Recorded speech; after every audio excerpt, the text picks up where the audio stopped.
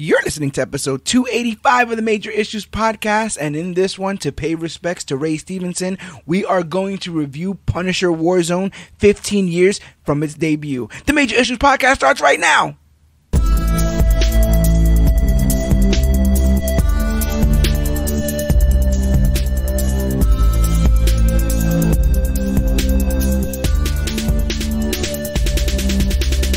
Hello everybody out there in comic book land. My name is George Serrano, aka The Don, and if you're listening to this, you can only be here for one reason. That's a brand new episode of the Major Issues Podcast, brought to you each and every week by ComicBookClique.com.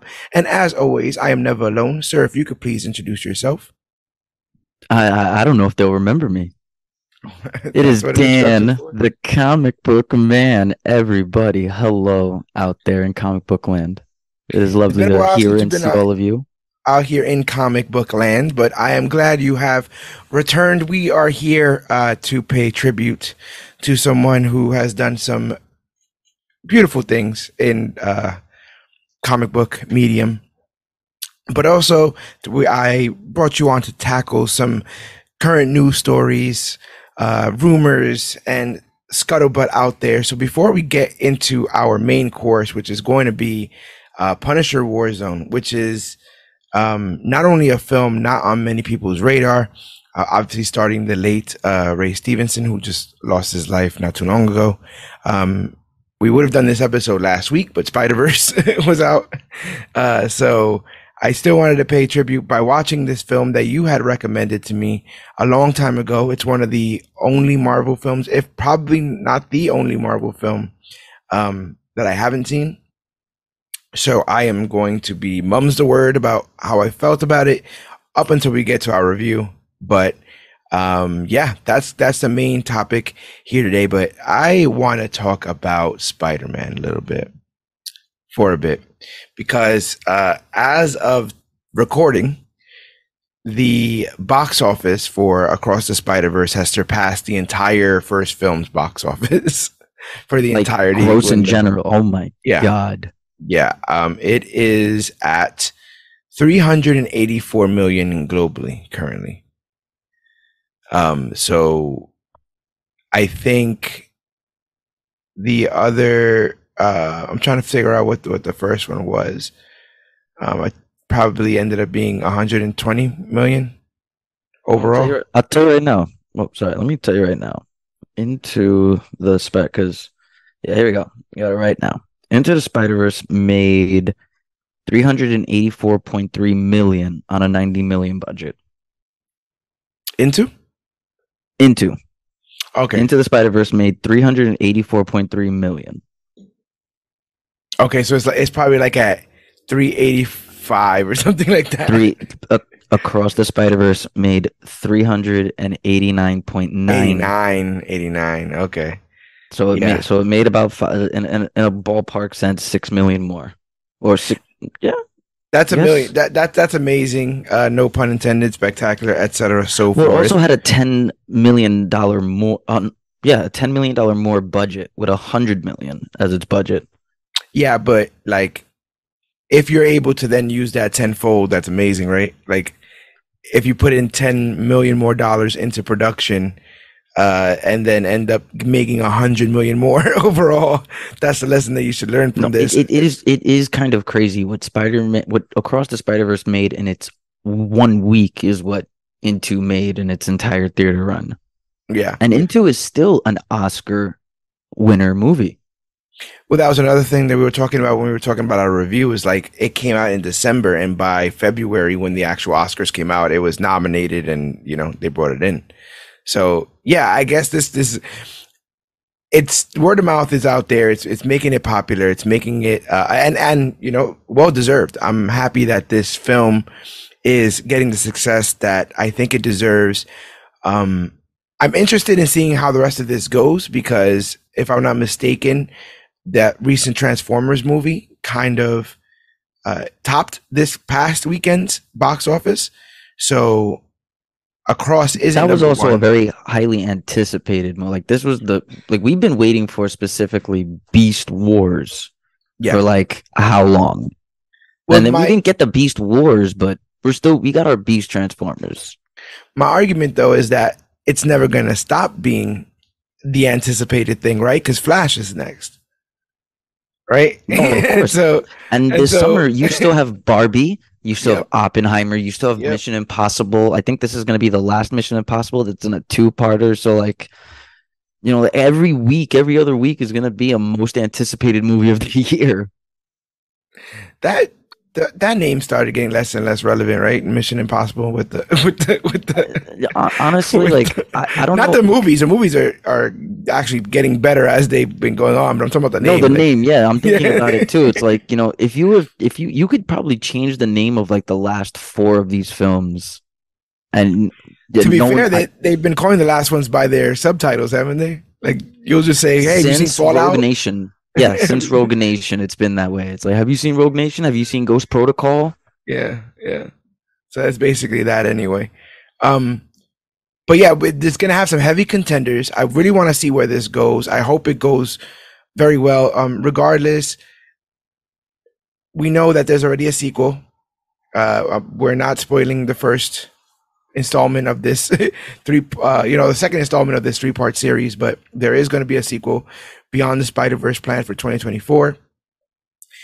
What I like, or what I think I like on paper, is that if they're already shooting for a 2024 release date, then they're already working on this stuff, which means that they can't be swayed by last minute knee-jerk reactions from this movie making a bunch of money. No. And, they're doing this like how Matrix did it.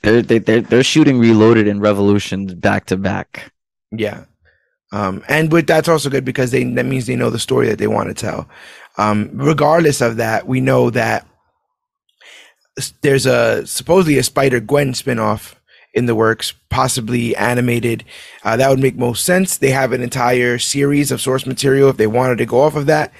I'm interested in what the future incorporation of this Spider-Verse is going to be, because all they said was this was going to be the end of Miles's trilogy. They didn't say anything about the Spider-Verse in general, the animation universe they've created for themselves. I mean, there's so much they can do, like what you said with the Spider-Gwen, like, Haley Steinfeld can continue it, but there's like there's a realm of Spider-Man that you can now pull from. You can give us that prequel to Across the SpiderVerse with the Miguel O'Hara story.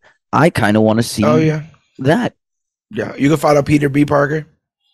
I want to see some Mayday growing up. Matter of fact, that's all Renew Your Vows right there.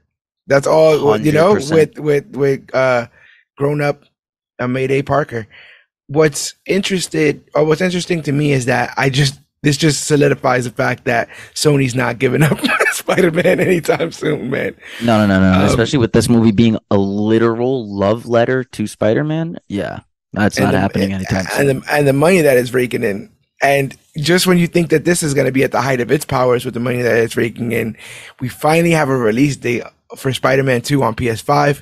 It's coming to us in October. I want to say it's October. Which I'm pre-ordering as soon as I can. It's coming to us.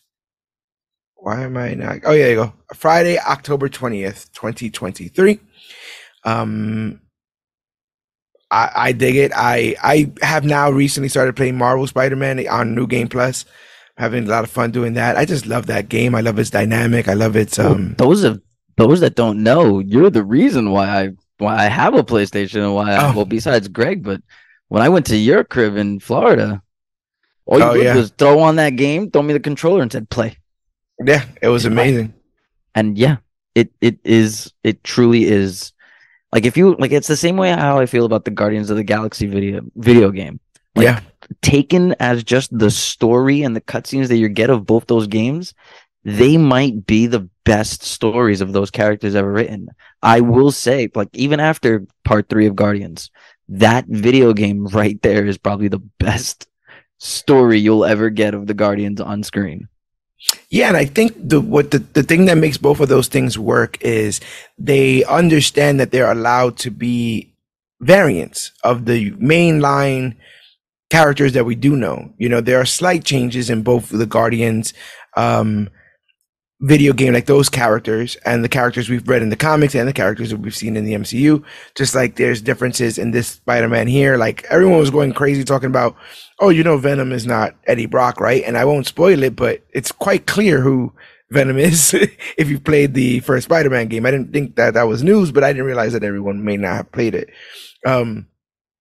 This is possibly one of the biggest games, but I guess you could say that almost about any PlayStation game, right? Like one of the biggest games that is only available to no. When it comes to if we're gonna talking about that, like specifically of you probably have about God of War. Exactly. You have 4 titles under your belt with Sony of like the biggest games, and that's no longer with The Last of Us, but right now it's Horizon, God of War, and definitely Assassin's Creed, because they're going back to their old ways. Yeah. Assassin's Creed was like this weird role-playing game for a while. Like I don't know what they did with the last like 10 years of Assassin's Creed, but they're going back to how Assassin's Creed used to be when it was numbered. And that's probably gonna be my most anticipated game next to Spider-Man. Yeah. They showed some footage. We see that the symbiote suit is there. That's gonna be really cool. Miles is now on here. I'm like just so happy with how Miles has raised to a tier character. Because he's still getting shit in the comics, to be honest. Like if he's still getting relegated and some questionable suit changes and a bunch of that stuff. Didn't he get like nicknamed in because they don't want to like straight up call him Spider-Man and like Spidey and Friends? Isn't he like some other name? He's not. No, in the Spidey and Friends where it's Miles, like, Gwen, and Parker. Yeah, I he's can't something different. They gave him like another like Spider kind of nickname or something. It's kind of the year of doing the sidekicks wrong, because I don't know if you talked about it on here, which I'm probably sure you did, but they did Kamala wrong. That's all I'm saying. Oh yeah, Kamala Khan is currently going through something here now, but I think that I think that what's going on with Kamala right now in the comics is all to lead up to her being closer to what she is in the MCU. And then they're gonna find a way, and when she does make her triumphant return, as most of these characters in this situation do, she somehow is gonna have crystal powers and do crystal stuff, and she won't be Stretchy McStretcherson anymore. At this point, I'll just go with it, because look, I don't know if it's the universe laughing at me, but for 3 movies now, because I saw Guardians Part 3 once in theaters, but I saw SpiderVerse 2 times in theaters in the same weekend. And for all 3 movies, and surprisingly, The Little Mermaid, I got Miss Marvel trailers. I had to watch the Marvels. I haven't seen one in a bit. I don't know why they're not showing it in mine, but they showed it in Guardians, Little Mermaid, and twice in Spider-Man. I've seen the Marvels trailer 4 times on the big screen, and at this point now, I kind of rather just see it. Like I kind of just want to see it now. It's like I'm definitely not against the Marvels. I wasn't a huge fan of the Captain Marvel movie, and it wasn't like the Brie Larson of it all. Well, I just felt like there was a way to get to where they wanted to get with that character without. It's like we used to call it like wrestling terms, like booking yourself into a corner. You would say something like, bro, like, this movie was boring. The character for the first half an hour limped, like only had one leg and limped to his destination in almost like real time. And then somebody would be like, well, the character had to limp because they cut his leg off in the first act. And it's like, well, then don't cut his leg off in the first. Like, it was your creative choice. You're literally explaining the first Ant-Man movie. Yeah, that's the funniest part. You've created a scenario that now you have to dig yourself out of, which is making the story now fail. They gave her, in my opinion, giving her amnesia was kind of weird. And that was the worst part. That was the worst part of it. Yeah. Because they gave her amnesia, they had to work now retroactively to explain everything. It's a mystery to us. It's a mystery to them. We only get flashbacks. So, by the time you get to the end of that movie, you just realize what was already established prior to the amnesia, which could have been the starting point from the beginning, and you could have went further. But it said you went backwards to get to where you. My issue with the amnesia is it's not that it's the backtracking or like having to get there. It's just. By the time it got there for me, it's like, well, okay, all of the best scenes were literally in like the first 20 minutes or in the middle of the movie. The best part of that movie was punching the old lady on the bus. Well, I like when she like did all that stuff in front of Ronan. That was pretty cool.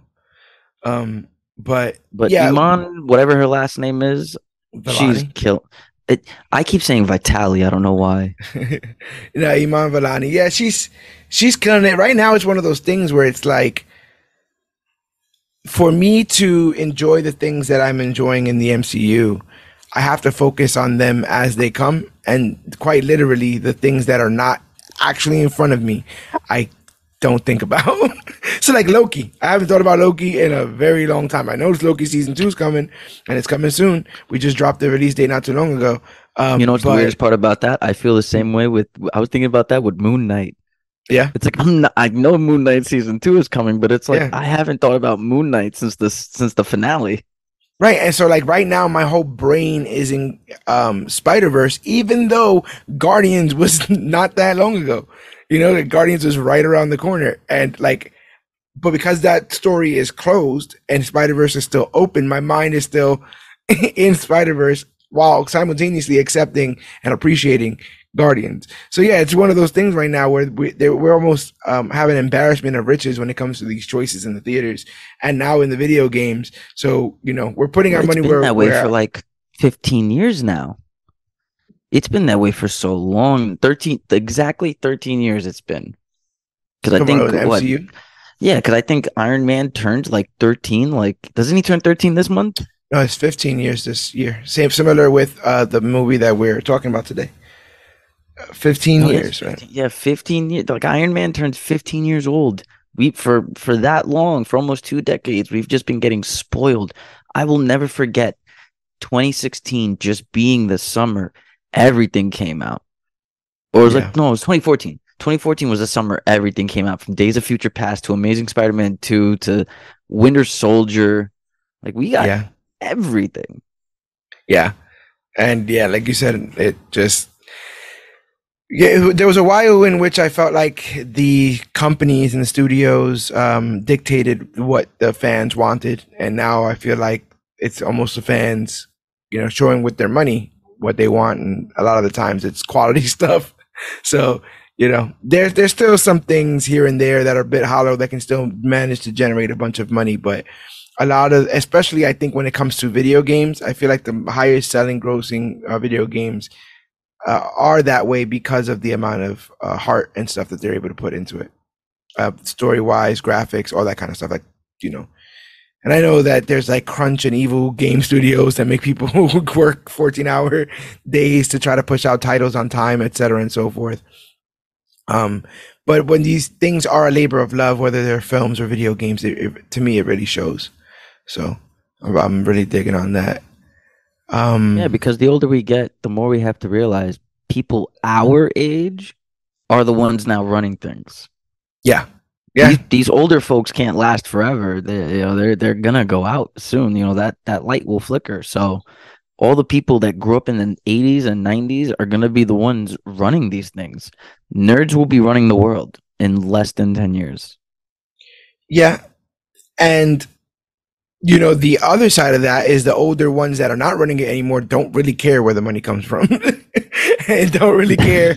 You know what I'm saying? So they're like, what? The flying raccoon, the raccoon in the tree? Yeah, whatever. I don't care. Just if you're saying make me money, what we're gonna get into, then fine. Let's go and do that. Which, you know, it's pretty interesting.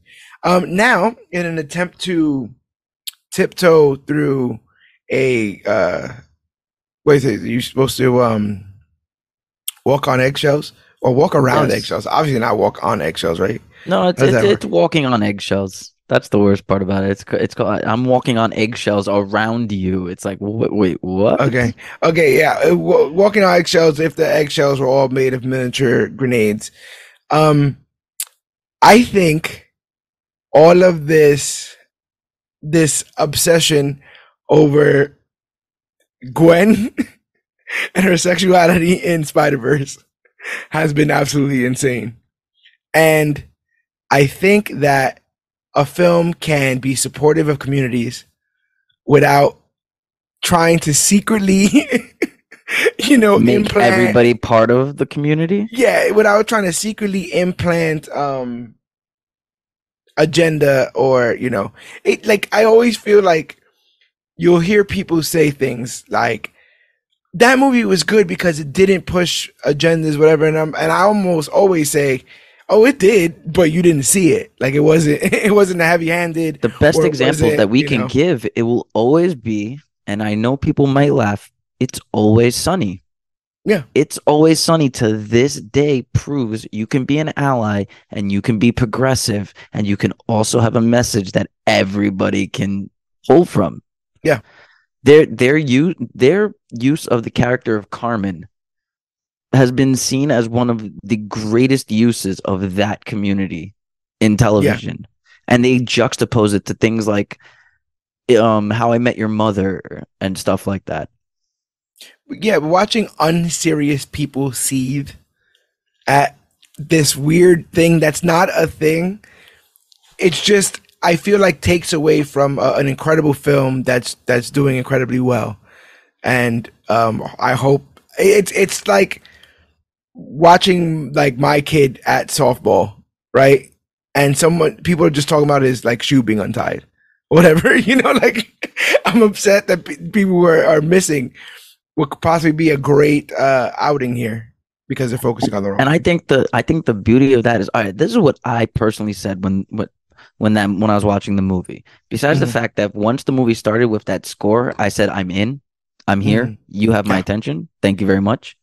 Once we get all of the Gwen stuff, I remember saying to myself, the watercolors, because I read Gwen comics maybe like 10 years ago. Maybe no, because I'm 30 now. Jesus Christ. I read Gwen comics 15 years ago when it first started becoming big, like the Gwen Stacy Spider-Man comics. I remember when they became big. So I don't really remember much of the artwork. So if anybody told me, oh, that's the actual artwork of the comic, I would believe them. But when the movie started and they showed all of her watercolors and her world, the first thing I said was, wow, it's kind of beautiful that this is all shot with like bisexual colors, because it's shot with the purple and the pink and the blue, and they blend together so well. And it's almost selected colors, because in those moments with Captain Stacy, where he's like conflicted and doesn't know what to do, you get these shots of him in orange while she's in blue. Yeah. And I'm like, God damn, you people know what you're doing. So the thing is, I can't argue for what the intentions of the creators are, right? Because I'm not, obviously not them, but I do know that one of the things that was stated about Gwen's world was that the way that they wanted to portray it was that it was sort of a mood ring. So as emotion shifted, people were shown in different colors as emotions moved, and things melted in the background. When Gwen was cold to her father, she's blue. When she goes and she embraces him, the red pulls out of both of them, pushes out of both of them, I could say, or the glow pushes out of both of them. Yes. And that's all Lord and Miller. Because if you remember all of the stuff from the Lego movie and the Lego Batman movie and how emotions was used with toys, that's all Lord and Miller. I feel like the film was choosing style over the already established, easy to understand language of cinema, which is a choice, right? You have to make that choice. You have to say, besides just showing these people in one color to, like, because you can put like Seven, right? Seven has a color grade, and that grade is to tell a story. And you can certainly do that and keep one film in all one color grade, but they didn't even choose to stay in one animation style. Like, at all points, each scene had to tell its own story using its use of animation, color, sound, etc. And for us to talk about all that, and for people to say, oh, there's a support trans kids or protect trans kids flag, and go on a 30-minute rant on about that, is what I feel like is the major tragedy of this conversation. Because I feel like Spider-Man would save everybody. He doesn't web sling down and say, what are your pronouns? Even though he probably would ask that. I'm saying, like, he doesn't he doesn't pick and choose based on what you identify as. Which I think was the funniest thing that I say to this day, thank God not enough people played Gotham Knights, even though it's a great game. It is fantastic. Mhm. Thank God it didn't get the buzz it did because there is legit a pride flag Oh, in the Batcave, like where all four of the Bat family chill, that little house or what, the loft. yeah. If you go upstairs, there is a pride flag for, Tim Drake. I was about to say for Tim, right? Yeah. Yeah, because Tim. Oh, Timmy. And I was playing the Spider-Man game, and I don't know if it was during Pride Month or if it was just part of the game, but there is a section in the city where you can find a pride flag Yeah. if you're swinging through. Boop, and I'm like, God damn! I want to If say people there's some Black Lives Matter stuff in the Mouse game. And I and know it would just that. upset people for no reason. Well, that's the Why? thing. There's a scene where that okay. Here's a perfect example, and then we'll move on. There's a scene where Miles is talking to his counselor with his parents, and he has his book bag with him. On his book bag is a button. On that button it says BLM, right? You like that's the statement that they're making, and that statement that Stop! they're It's making woke. there. It's woke. But I'm Woke. saying that's the statement that they're Spider-Man's making woke now. there. For people to go from there and pull and pull and pull, it boggles my mind. And we have posted something that's doing relatively well on I think we talked about a scene or quoted a scene on Facebook, and people are talking about what their reactions were to it, and then someone just Oh, comments, when Rio was talking to her, yeah, that made me cry. and then somebody just commented, "All lives matter." Like, and it's just like it's not Huh. even what the But what we're talking about wait a here. minute. Where does the brain go? So I saved your Jimmy Uso react picture, and that's what I've been using for, or Jay Uso, where he's just looking like he's disgusted, and I've been using that as my react picture. But yeah, man, like I said, I love people of all shapes and colors. The only people I don't dig are the people who say that other people shouldn't exist. Ironically, that's the only No, people I yeah, that's have no always been my tolerance for stance. people's lack of tolerance. you know, and My don't get it twisted. There's extremes on both sides. I'm not saying that, everything under the sun I understand completely or but like people just let people live. Let them live. As long as you're not a rapist or a pedophile, I Yeah. don't care about Which are these. two things we haven't been able to eradicate. So the fact that we're working on everything else feels very strange. Like chemically castrate and bury them under the prison. It's simple. It's simple. Well, I know one man who would agree with you. And that man is Frank Castle. You will never lose your ability to have an amazing segue. We are here to talk about Punisher Warzone in memoriam of our man Ray Stevenson. Do you have a big history with this gentleman? Do you remember Okay, seeing so him in things? I know you watch more films, and towards the end, I'll give you a chance to actually plug some project that you'll be working on soon. But yeah, do you remember him being one of those like that guys from SVU or something like that? no, okay. So Ray Stevenson, and God rest his soul. The very first time I ever watched Ray Stevenson was Punisher Warzone, Okay. and I will never forget it. It was like 2 o'clock in the morning. Now this has been something that I've done since I was literally knee high to a duck. Like Mhm. I will, if I can't sleep, I will just circulate the original 4 movie channels over and over until, well, the original 3 movie channels until I find something, which is HBO. No, it's 4: HBO, Showtime, Cinemax, and Stars. Okay. From the time I was like 7 to even now, it's just something I've always done. It's 2 o'clock in the morning. I don't feel like playing a video game. What am I gonna do? I'm gonna go to channel 301 to channel 499 because you get HBO, HBO2, HBO West, HBO Kids, HBO Max, Encore, Yeah. all that stuff. Yeah. So But never that was what the you want to first. find. Yeah, so I will never forget. It was like 2 o'clock in the morning, and I saw Punisher Warzone started like 5 minutes ago, and I turned it on and I watched that. From then, I didn't see him in anything until Book of Eli, and then after that, Thor. Thor and Thor Dark World, but I barely recognized him, even like the same way I barely recognized Carl Urban. And that man has a recognizable face, but I totally forget to this day Carl Urban was in Thor. Imagine being a Who fan and seeing Christopher Eccleston just caked in makeup where he can't even move. Oh my God, you would watch the first season of Jessica Jones solely for Kilgrave. Yeah, David Tennant. Yeah, just don't watch nothing for Matt Smith because Jesus, why do people like Matt Smith? I'm not even gonna start on Matt Smith. So his film debut was in 1998. So he had only been in film for 10 years when you see him in Punisher Warzone. But he has a film in 98, 99, 2002, 2004, one in 2008, and then Punisher. So Punisher was just his sixth film, even though he had been in television since 1993. And again, just a couple of episodes, some made-for-TV movies, etc. and so forth. Because he's a British actor. Irish, Northern Ireland, Northern Ireland. Yeah, he's known for being in the King Arthur film in 2004. He was in Rome. That's right. I have never seen Rome, but weird fun fact.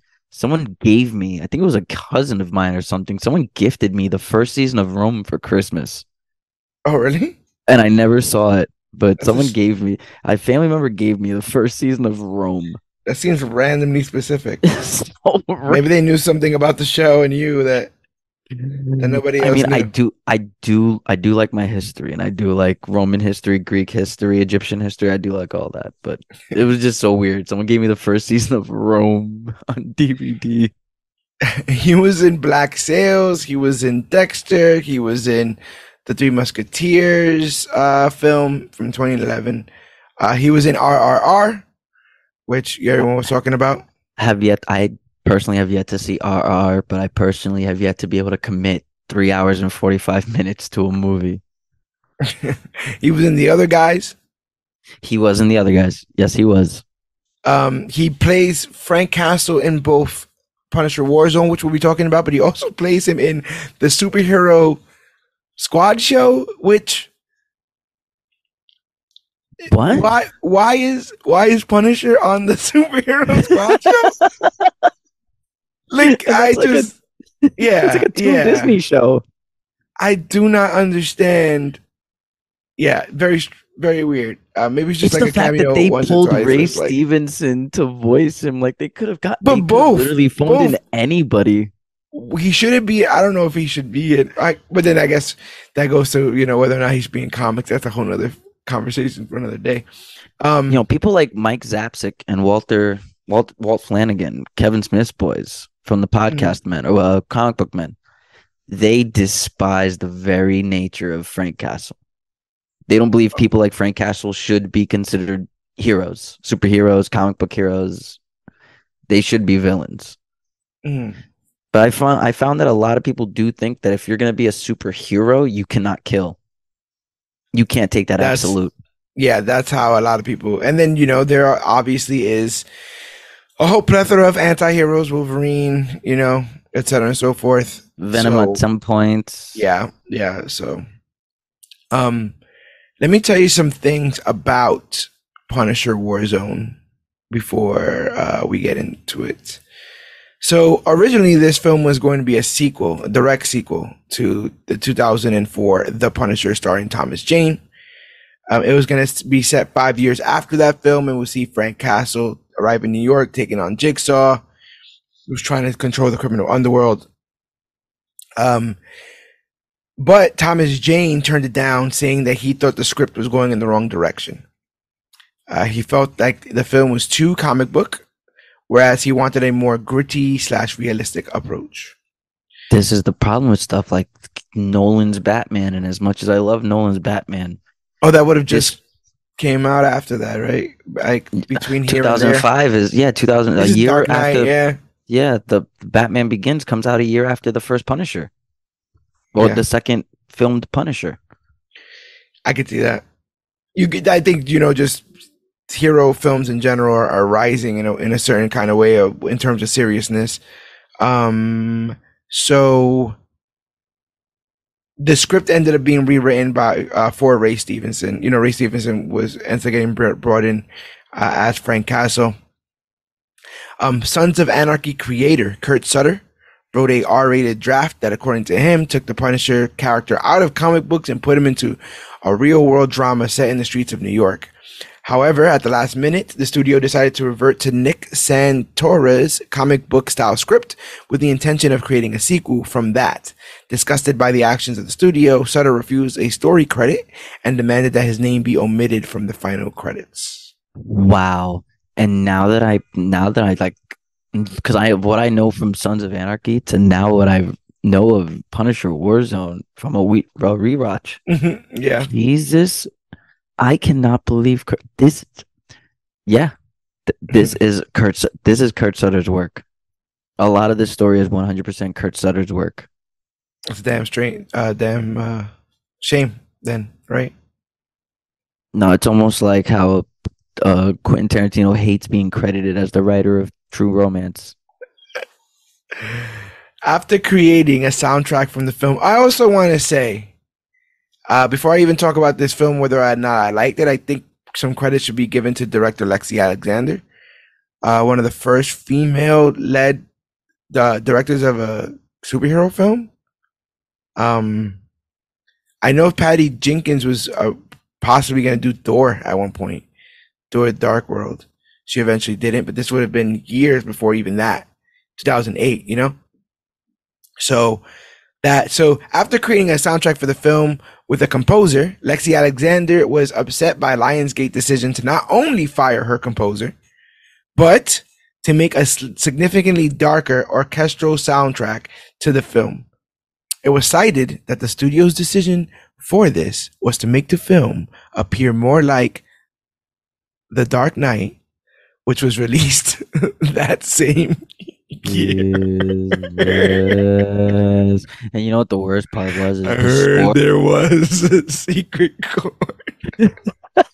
The worst part is when you listen to the score, the actual real score that I guess the studio decided on, it does sound a mix between like Zimmer's work, but it sounds like they were trying to go for the original Punisher score from 2004. I couldn't plug this in anywhere. I felt like they just didn't have it, like no music that really grabbed the me. Score wasn't important. But to be honest, that's music. That's, in my opinion, movies of this entire era. Because one thing I don't know if we covered here on this podcast, I have a strong disdain for early 2000s movies.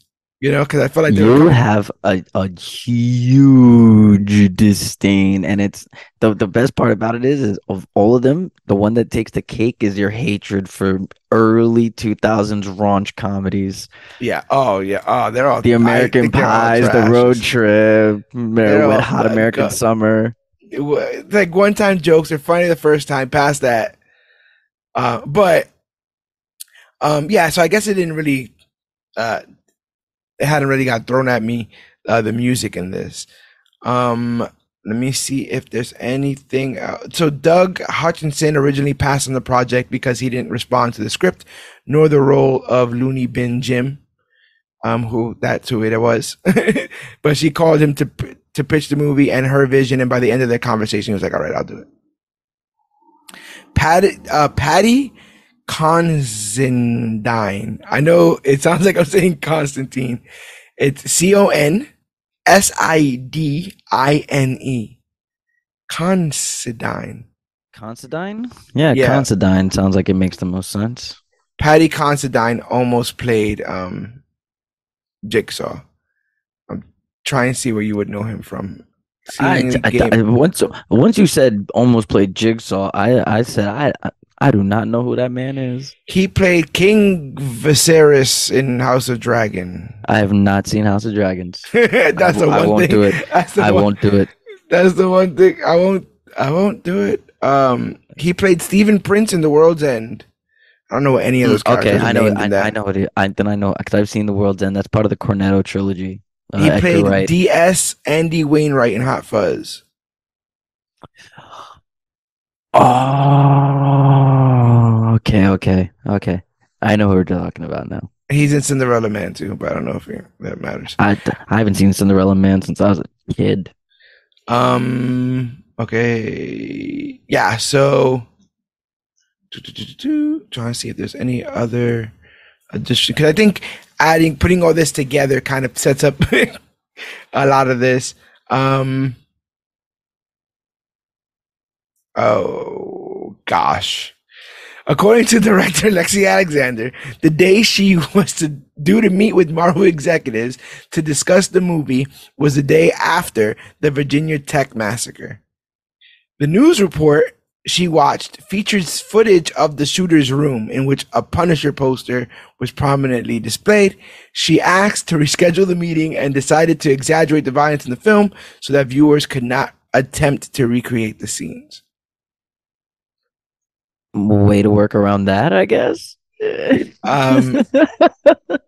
I feel like that's what someone was talking about that the other day, where they were like, oh man, like they were talking about some, like, I don't know if it was like a gun themed shirt or something, and somebody was like, oh, you got to be careful careful when you came out with that or whatever, because it could have been close to a day of a mass shooting. And I was like, that's hit or miss, bro. That's like once a week. Like you can't avoid that shit here.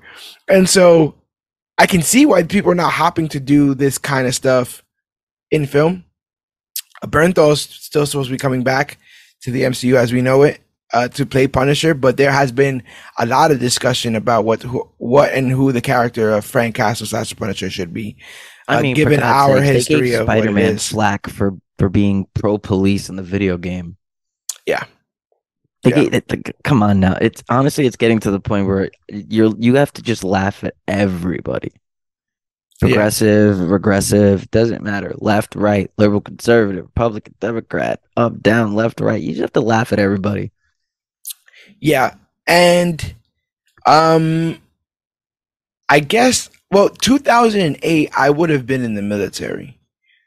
So that's another reason why this movie is not like that's another reason why this movie, I guess, skipped past my radar, was because I would have been heavily doing that and not really going to the theaters all too much. 2009, I would have been in Iraq. So I think even in December of 2008, I was probably like training for all that kind of stuff. all the big stuff that I was going on there. And then people didn't say much of it. So that's another reason I didn't catch this movie till like 3 years later. Yeah.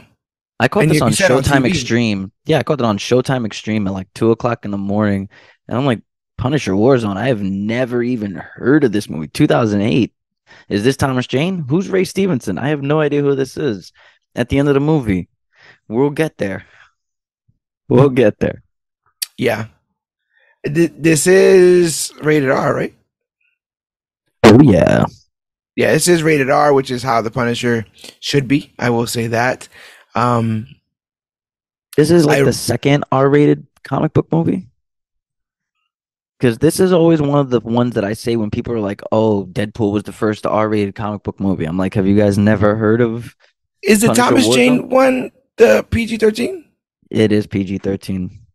There's like nothing in. There's like the violence is so minimal. Almost all of the big extreme kills that you would think is gore is like off screen. The two of the only gore, no, I guess three would be the blade through the mouth, the arrow through the neck, and Kevin Nash getting oil thrown on him. Yeah, that's really it. You're right. They kind of cut off screen for Ben Foster getting all the piercings ripped out of his face. You never saw any of that.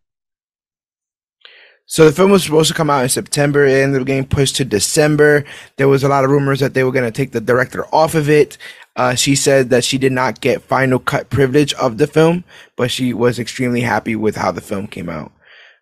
It is probably going to go down as one of the lowest grossing Marvel films of all time, just based on the numbers, because with a budget of $35 million, it made $10 million. So Jesus Christ, that's not a lot. That's bad. Yeah, that's not a lot at all. But in respect to Mr. Stevenson himself and the fact that I've never seen this film, are you ready to get fully into Punisher Warzone. I have been anticipating your.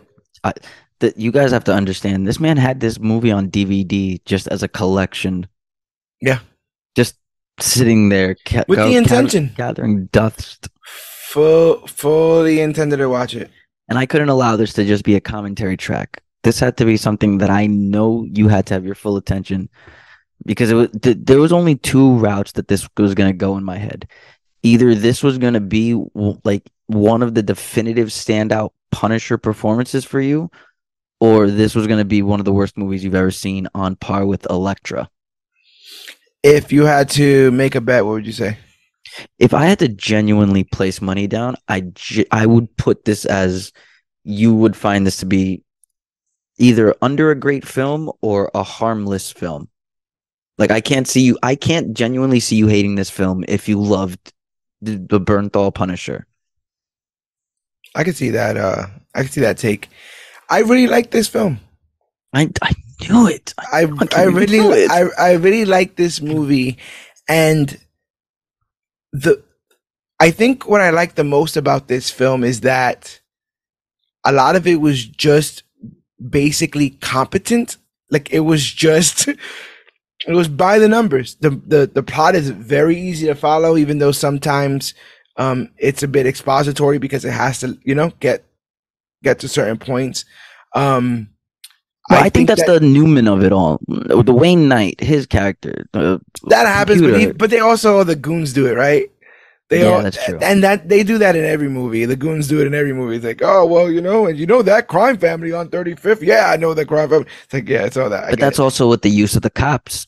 The cops in movies are always expository. The only person/thing I had an issue in, which is probably something that I've talked about many times here before.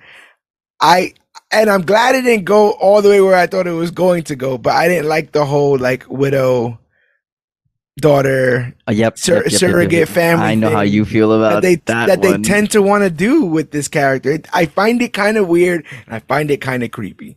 Well, it's only because this one I get, because this was his legit actual partner.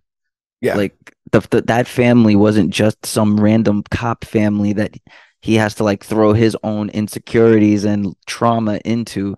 This was his legit partner on the force. So he caused it. He caused the death of this widow, and exactly. So obviously he has his own opinion. Yeah, but then you can't. I was afraid this film was going to turn it back around into a romance of sorts. You understand what I'm saying? I thought that. I know what you mean. I thought that she was being set up as the damsel. She would then be like, "Oh my God, thank you, Frank Castle, smooch," which I don't think. Which was the problem with the 04 one. Yeah, that was 100% the problem with that one. What else? I will say, because we're gonna do a recap and review, but I would say, that was probably the weakest part for me. It has some of the trademark 2000 and early 2000s kind of stuff in there sometimes when it comes to the editing, and a lot of flash cuts, a lot of that the hyperactive editing, hyperlapse stuff, and I don't necessarily dig the collar, but I understand the collar. I understand Punisher's collar, his bulletproof collar. It makes a lot of sense to have that. I don't know why, but I loved his look here. The faded skull, everything. I like the lack of pronounced skull. He wasn't about branding like Thomas Jane, where he sets a whole car lot on fire to make a fiery skull there. I thought the action was cartoonish, and I thought that the villain was cartoonish, but just the right amount of cartoonish for a comic book film. I find Batman has a whole host of these kind of characters, and I felt like there was definitely some elements of Batman in this, and we'll talk about it. But Batman has a whole host of just slightly annoying mobsters. They're not ever going to take over the world. They just want to run the fish racket or something like that. This was literally on par with the Penguin in The Batman. Yeah, and this is just a Colin Farrell Penguin. when you're watching movies about like the multiverse collapsing on itself, or like that's where we've been getting fed a lot. Universes being destroyed, all that kind of stuff. Sometimes you just want to see a kind of a simpler story told here, and I think that they were able to do that. I actually do like the actor who played Jigsaw. Cena and Nathan Fillion's love child, Dominic West. One of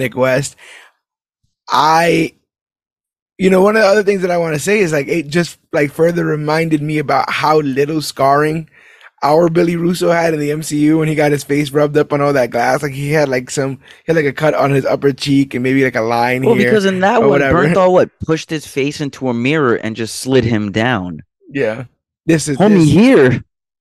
Yeah, this was some rough stuff, and I liked how all of that was practical. I thought it looked well, and again, not even. I wouldn't jump to the conclusion and be like, well, it looked well because it looked realistic. It looked well because it looked like a comic book in my mind. And you could do worse than looking like a comic book in a comic book film. So I want to give props to Lexi Alexander because she sounds like she fought for a lot of the stuff.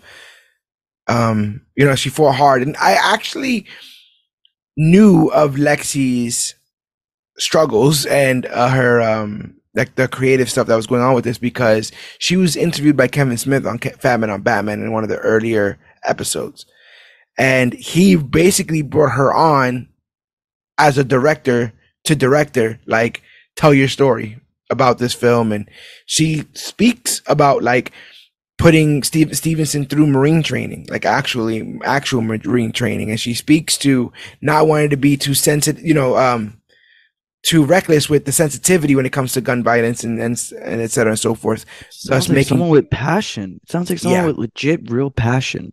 Yeah, I don't know if she ever did a film after this. But yeah, I wanted to give props. I wanted to give props to her because they don't give a lot of women films like this. She's a German film director and former world kickboxing champion. Jesus Christ. What? So okay. There you go. She did Green Streets. I don't know what that is. I know Green Streets. Yeah? Yeah. I know that movie. I haven't seen it, but I know the title. I know it by multiple YouTube movie film bro stuff. She directed an episode of Arrow. She directed an episode of Supergirl. That would have been Smith. Tapping, putting her in and helping her out in those roles because Smith was very tight with those people there. She did stunt work on Batman and Robin. And yeah, I just remember her really talking about trying to get this film across the finish line and just all the red tape and stuff. And you could imagine with it also not being under the main brand Marvel, like you could imagine all the weird kind of I mean, you don't even get the standard Marvel Studios comic booky flip of that time. You get Marvel Knights, what my background is over here. Like this is the only film with that. God, and considering the MCU would start now, there is no, to my knowledge, there's no other film with it. They didn't do it with Ghost Rider, Elektra. What I'm trying to say, Dan, is this is the Dark Universe logo review of logo reviews. Oh my God, this is the Dark Universe on the Mummy of logo review. Yeah, so I was like, hey guys, guess what? We're branding a whole nope. In 2 more months, here comes Iron Man. Yeah, we're not going to. But let's get into this film. First thing I have here is opening credits. And I wrote that because it's been quite a while since I've seen a film with opening credits. Not only opening credits, but like not really trying to distract you with other stuff. Opening credits, like here's everybody in this film. It's so crazy how far we've come, right? Like we're now, the only way to get us to watch these same credits is like with animation and cool 3D graphics in the background and the promise that we might get a little scene if we sit through and read all the names. But I forgot when a movie would just have 2 minutes of just credits up front. Well, thank God for the Black Widow movie on that, because they had one of the best opening credit sequences I've ever seen in a film next to Snatch. They found a way to keep you distracted and interested throughout it.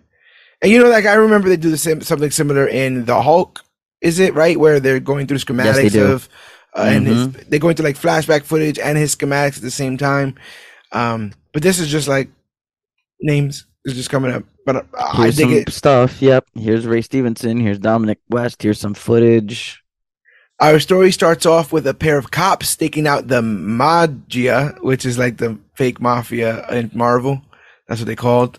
They're staking out a dinner consisting of the most dangerous crime family in New York. This is supposed to be New York, right? I feel like they don't say New York a lot in this. It feels more like upstate, like a Yonkers. There's train stations and stuff, you know? Like there's like 46. They made up train. I don't think there are actually any of the train stations that are actually in our home of homes, but I thought that I dug that, you know? I always dig that. We see them pile into a fancy manor, and we're introduced to Billy the Butte Russotti, Billy Russo, if you will, the highest earner of the family, Dominic West. One of the cops seems super excited by the prospect that, quote unquote, he will show up so that they could bring him in. The other cop seems doubtful.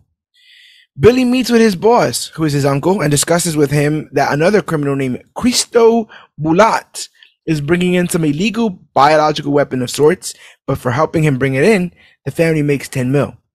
The uncle says it's not worth it because he believes that Cristo is going to be selling these items to terrorists, and tensions run high, but things are settled in time for dinner. Outside, men are being systematically dismantled by a shadowy figure, and when the mobsters sit for dinner, they are shocked when the power cuts out. A flare is lit by the man behind this madness, the one-man war on crime himself, Frank Castle, a.k.a. The Punisher. Which is truly, to me, one of the best frames in just film. Like that. Yeah, I think it's incredible. Black and then the red. Yeah. I gotta double check. And if Yogi's listening to this, he's probably yelling at me. But I had two moments with this film. The first moment was with this moment. I was like, oh, fucking badass moment. Second one was, where have I seen this before? I think there's a similar scene in Batman Year One, I think, where there's a dinner and then there's a fire. There is. I can confirm Batman it. shows up on the table and says something like, "You guys have eaten too well for too long," or something like that. No, 100%. Yes, I can. I know I've seen Batman in blackness with a flare at a dinner sequence in a comic like a fire behind him, and he's like it's a bunch of rich people around him, but I dig it in this scene. Like, if any, like, I think that this works here in this scene. It totally does. It's also so ridiculous. Like, no one heard this man step on the table. But again, this is what sets up the level of realism in this film. Yep, it's even in the movie. Yeah, I have absolutely no problem with people playing with realism in the film, but you have to dictate, you have to show me at some point what the rules of this universe are.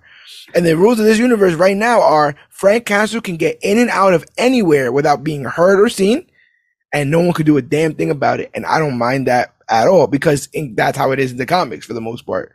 You know, like, I just have to bring this up because this is hilarious. Ladies and gentlemen, you have eaten well. You have eaten Gotham's wealth, its spirit. Your feast is nearly over. Yeah. From this moment on, none of you are safe. And then puts out the fire.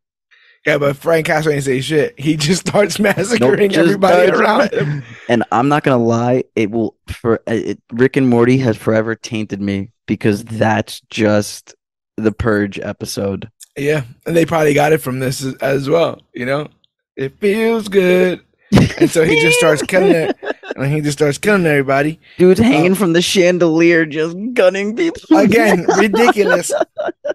Keeps the momentum, keeps spinning. Ridiculous, but again, they set the standard, and I'm down with this. Everyone's getting shot and they're making noises. The bodies are being impacted by the bullets. I like how the action scenes were shot in this. I'm watching this for every corner, every screw, because I know I'm not going to be wowed by the story in the terms of being surprised by the story. I've seen enough Punisher stuff and Of read enough course, Punisher this stuff. isn't supposed to be anything groundbreaking. You're just supposed to crack up at the fact that this man just cut the head off of a guy in a wheelchair and then cracks the neck of a chick trying to grab a gun in. Oh my god, yeah, he just breaks a woman's neck. He massacres his whole family without mercy, killing men and women alike, cutting throats, shooting off limbs, breaking necks.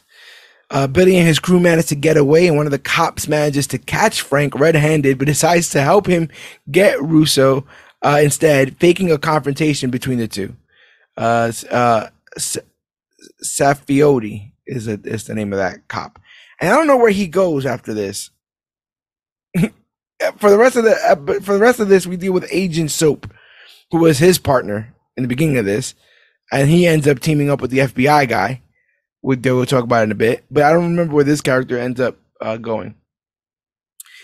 Billy tries to hide at his bottling plant, but Frank is in pursuit. After using a pencil to fix the break in his nose, he witnesses some parkour guys. Again, both of these scenes equally ridiculous.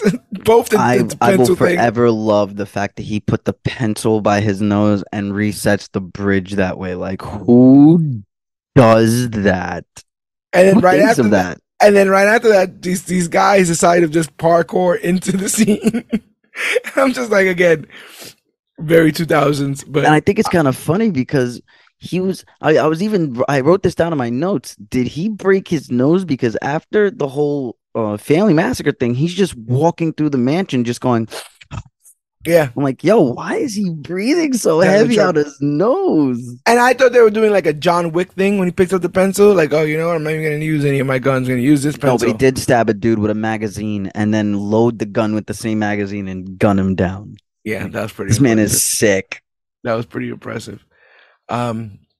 So... he sees those parkour guys making their way into the bottling plant too. Turns out Billy hired these lunatics to help make sure everything goes well at the docks.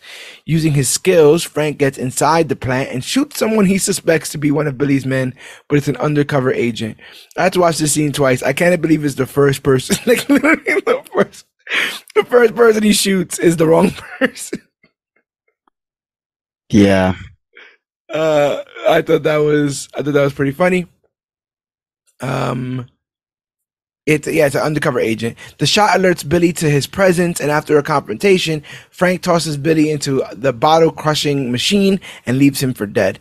Thought that entire scene was well done, well shot, well acted by Billy, who increasingly panics when he realizes where he is and what's happening and what's going to happen. And I like that Punisher just left him there. I thought that was an incredibly Punisher thing to do. Obviously, you should make sure the body is disposed of, but always double tap. I think he thought that he was good here.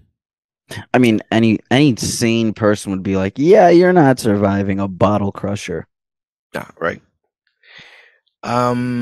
So the FBI shows up while Frank escapes to his underground bunker and armory, visibly angry after accidentally killing an officer. It's this scene and another scene where I think he's like running down the street where I'm like, oh yeah, Frank can't fly. He has no gadgets to like for fast travel. He has a Punisher van, but he doesn't have it in this. There's a lot of times where he's just like walking down the street, fully armored, like he's got his guns to his waist and stuff like that. He's just running down. No, that was one of the funniest things that they did in Daredevil season 2, where it's like this man is just wanted by the police, walking down the street with duffel bags of guns. How does this work? In what sense? Yeah, right. But yeah, it's just Frank. So again, these criticisms, none of these ruined the film for me. I just thought they were. No, it makes it it just makes it ironic, funnier with the character. Yeah, it's irony in that world. That's all it is. So he bounces. He oversees. Okay, so he gets to his bunker. He throws something because he's like tight that he killed this officer. I thought that this plot point was actually extremely nuanced because it shows that in the midst of the literal mist of blood that Frank goes on, with this crusade, his one-man war against crime, that he does have a line.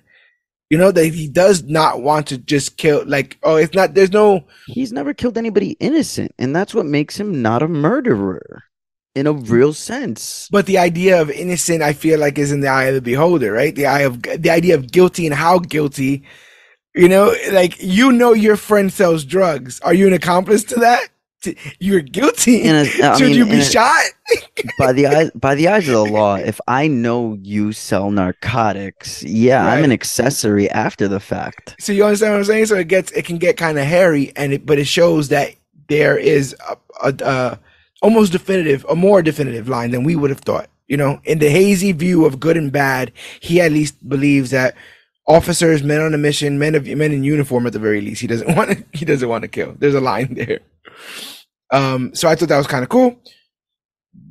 Then he goes to the funeral of the agent Donatelli, and realizes that that man left behind a wife and daughter. We find out that Donatelli, like I said, he was an undercover agent. So he managed to find out that this crystal shipment is coming in, and it's going to end up being something so big that they need Homeland Security to deal with it. So his colleagues are like, okay, we have to figure out what's going on here then. Frank goes to his family's gravesite, and we are shown a flashback of him at the picnic holding his loved ones who are covered in blood. Classic Frank Castle flashback, classic Batman, pearls, kind of stuff. Here's something I want to ask. Better here. I did like it better here because it did more of the comic booky sense of, his family was literally in Central Park and they got gunned down in what was it like? It was like stray bullets or whatever, like in just random civilians just in the crossfire. That's the word I'm looking for, crossfires. I like it more better than his entire family killed in a family reunion in Puerto Rico. Like, that's messed up. Like, there's one thing with, you're gonna kill his wife and kids, but that man had nobody after that one in 2004. Yeah, right. I really like I like his voice for Frank. He's a Northern Ireland man, so you can do all kinds of voices. I'm not 100% so sold on the greaser hair and slick back. Because not a fan of the slick back hair. But it changes, right? Because we've seen high and tights, we've seen slick backs. There's all kinds of. How do you like your Punisher hair? If I had to be truly honest, I do love the Bernthal hair. Yeah. I the high and tight. I think the high and tight really sells the character, but from every comic book drawing, at least that I've seen of Castle, Ray Stevenson is literally pulled from the pages. No one's ever done the white boots and gloves. I hope they don't. Where the machine pouches are like the Punisher teeth on the. Have none of us seen the Dolph Lundgren Punisher? I don't think. Don't tell me he puts on the white suits. He doesn't put on the white suits and gloves and that, does he? I think he just has a. I think of what I've seen. I know he has the utility belt. I think he just has like the duster, doesn't he? I think he does have the duster. I could have sworn he had the utility belt or whatever that's supposed to be. I'm gonna check. But in the meantime, another question I had to ask you over preference is, no, I don't even see the skull, bro. It's just a t. Yeah, he's just rocking a t-shirt, a duster, and gloves. He doesn't even have the skull. Thank God. Thank God for that. Okay, sorry. He has now in a new image I see he has one like a skull on the chest of the duster. So yeah. Yep. Yeah, it's on the chest. He ruined the duster? Ruined the duster. At one point, or maybe it's just like a leather coat. But yeah, another question about preference. How do you like your Frank Castle origin shown? Do you like it? And this can be brought up with Spider-Man and even Batman on occasion, right? Do you like the in real time chronologically seeing that before you see the hero? No. Or do you like to see the hero verse and then eventually be told how they got there, whatever way? At this point in the game, for certain comic book characters, for the most obscure that you can think of, we need origins. Guardians needs an origin. Iron Man needs an origin. Captain America needs an origin. Spider-Man, Batman, Superman. Hell, the Incredible Hulk does not need an origin. And I am so glad that with this movie, they gave us an already established, already feared, on the run Punisher. And for something that I guess you can consider not even a soft reboot, just a Punisher movie. It's I can call it, the way I look at it is it's a harmless movie.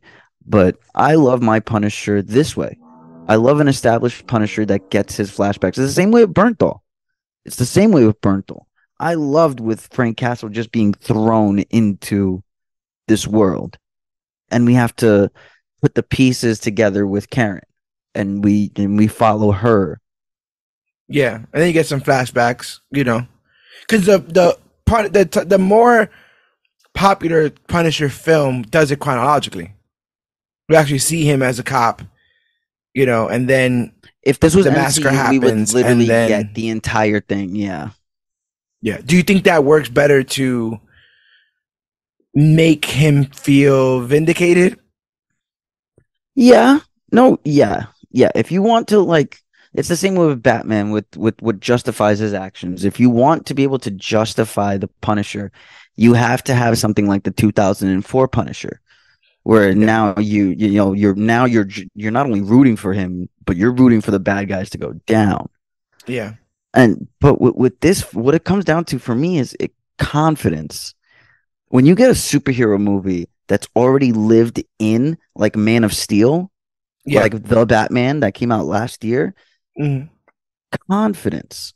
That's what they exude. They trust their audience to know this character so well that they don't need to handhold even the newest of people in. That makes sense. And this movie didn't hold no one's hand. No. It Spartan kicked you right in. That's it.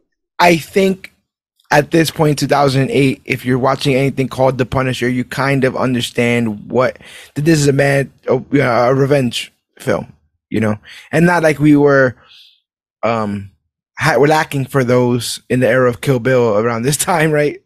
So I think people kind of got what it was with this. Buddy Ensky, I gotta find this actor, man. I think it's Buddy Ensky. Why can't I find it? I think Colin Salmon. Colin Salmon. Okay. Colin Salmon. So Colin Salmon was in this. He was also in Arrow. He's the person who marries Moira after the father dies and who Ollie gives shit to. Walter. Yes. Oh my God. And I actually didn't like him when I first saw Arrow because, like, bro, aren't you supposed to be, Mr. Like Clean's his business best partner? friend? Yeah, you're like his best friend. Yeah. You married his wife? And what's his face is giving him a bunch of shit for it. Ollie's giving him a bunch of shit like at the dinner table for it. Like, yeah, I didn't know you would sleep with my mom, Walter. It's like, oh my God. But he also ended up playing a descendant of Zod's in Krypton. He was part of the main cast of Krypton for 18 episodes. I bring that up because he has like a very commanding like stance and voice. I feel like this cop does. And they give him like a whole I'm even with Frank Punisher scene in this later on where I'm like, what? What? But yeah, I just wanted to bring that up. Mr. Colin Salmon, I think, did a good job playing Buddy Ensky, who is Donatelli's old partner who shows up to the NYPD trying to help him with this terror threat because he's the FBI. They put him in the Punisher task force with Agent Soap as kind of a joke because it's in the basement and Soap is kind of dopey. Did you get that in this? Yeah. It's supposed to be one of those like Coen brother tropes in my eyes where there's always a cop that's just an idiot. So I thought that. And then I realized that Martin Soap was one of the only characters in this that was blue on Wikipedia. So I clicked that. Martin Soap is a character created for the Punisher series. He is a cop that is like sort of kind of an ally to the Punisher. The publication history of this character starts with the statement that when he was born, he was dropped on his head. Jesus. So I don't know how much of this informed this betrayal in this, but I found it way too ironic to not bring up. Because what the hell? Like literally, what the hell? Did this guy just pick up a bunch of comments? Like, oh yeah, my actor actually was dropped on his head. Was dropped on his head. It literally says, moments. This is fictional character biography. Moments after his birth, Soap was dropped on his head by a nurse. He was then abandoned at an orphanage in Dunmore, New Jersey, where he remained from 1971 to 1987. So Jesus Christ, he spent 18 years in an orphanage after being dropped on his head by an What is the point of that detail unless you're trying to say why did they give him up? Why did they even give him up? Yeah, so Dash Mihawk plays him. He's known for being in Ray Donovan. But that's who plays Martin Soap. Dash Meathook. Yep. Yep. Mihok. Mihok. Mihawk. Yeah. Dash. Either Mike. No, I'm not even gonna say it. It's too low hanging of fruit. Dash Meathook. Who the hell is this? Do you know who TJ Storm is? No. Okay. This cast is very small to me. No, apparently this is he's again credited. Like anybody who's blue on this is surprising. He is a half black, half Puerto Rican actor, stuntman, dancer, martial artist, best known for his motion capture performances in Tron Legacy, Captain America Civil War, Deadpool, and Godzilla, and as Godzilla in the MonsterVerse series. Wait, no, I know who he is. I know who he is now. I'm trying to remember where exactly I seen him. He mocaps as Godzilla. He is Godzilla in King of Monsters. He's Godzilla in Godzilla. Oh my God! Please don't say you're upcoming. He's an upcoming. My Grandpa the Assassin. Knights of the Zodiac, Lost Odyssey, The Red Script, Under Wraps 2. Under Wraps 2. No, they're not. I remember Under Wraps 1. But who Under Wraps 1 would be on the radar to watch Under Wraps 2?